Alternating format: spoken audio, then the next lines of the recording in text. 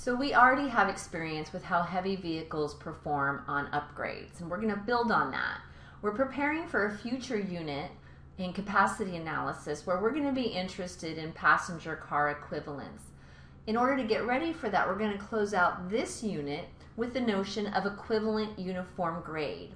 An equivalent uniform grade replaces a composite grade with the particular singular uniform grade that results in the same final speed, as does the composite grade. And in this example, we're given an initial speed of 55 miles an hour and a composite grade with 3 segments. Segment 1 plus 2% for 5,000 feet, segment 2 plus 6% for 1,500 feet, and segment 3 plus 3% for an additional 1,000 feet for an overall distance of 7,500 feet.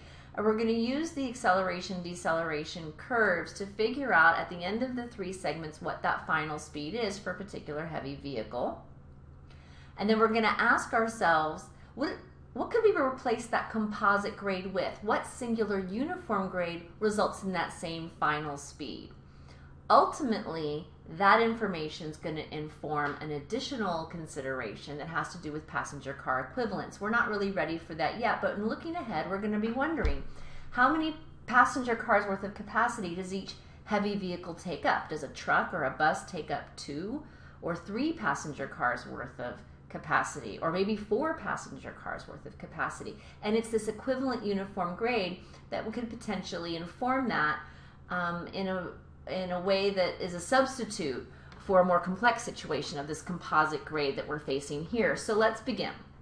We're going to use the available tool for this composite grade. We begin here with a 2% upgrade for 5,000 feet. So we've got an initial speed of 55 miles an hour, and we're going to find that 2% upgrade, and we're going to come over to 5,000 feet, and we're going to move straight up vertically to the 2% upgrade line.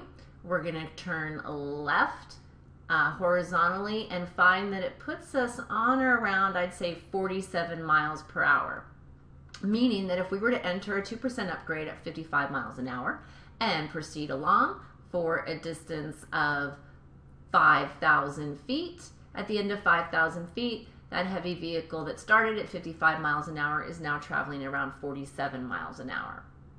All right, now that ending speed at the end of segment 1 is the initial speed at the start of segment 2. Segment 2 is a 6% grade. Okay, that's this solid line here.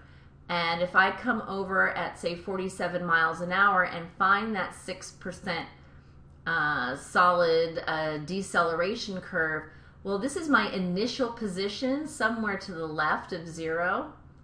This is my initial position, and I now need to move over the number of feet that the second segment is long, which is 1,500 feet. So I start here, puts me about, I think, around here. I move an additional 1,500 feet. And that is such that if I had been cruising along on a 6% grade, I would have ended at the end of a 1,500 foot segment at a speed of, I would say, maybe 24 miles an hour.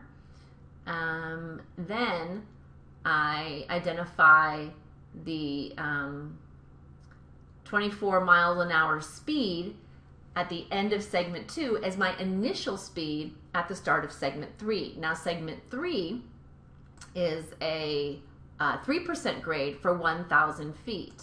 The initial speed is that 24 miles an hour. At 24 miles an hour, I'm finding the 3% curve of interest.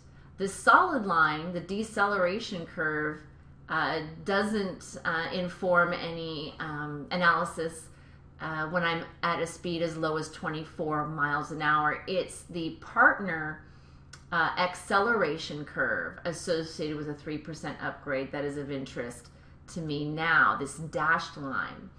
And if it's true that the end speed at the end of segment 2 is the initial speed at the start of segment 3, and that is 24 miles an hour, then I'm going to come over here and find that dashed line for the 3% grade. This is going to be my initial position somewhere to the right of 0, and I'm going to go over an additional 1,000 feet, which puts me about this far over, and I come up to that 3% dashed line, and I turn left, and I'm reading off a final speed of maybe 31 miles per hour.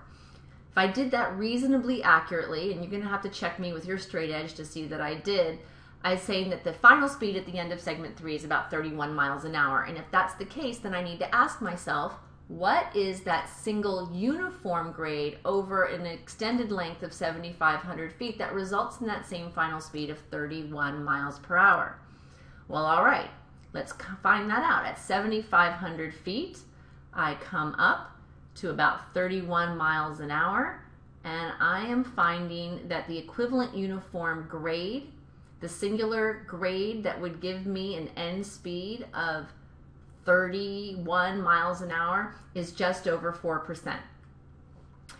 If it had been the case that I entered at 55 miles an hour on an uphill grade of just over 4% and continued for a full length of 7,500 feet, then my final ending speed would have been 31 miles an hour, and I can conclude that a single uniform grade of just over 4% over 7,500 feet is fully equivalent to the composite grade of 3 separate segments of varying lengths and steepnesses. Once we've done that, then we are in a position to do further analysis that is more appropriate for the unit we're heading into, which is to do further calculations for that passenger car equivalent, ultimately figuring out how many passenger cars worth of demand I have in a mixed vehicle fleet that includes trucks, buses, RVs, and passenger cars. But that's a topic for another discussion. We're content here to be comfortable finding an equivalent uniform grade when we are faced initially with a composite grade.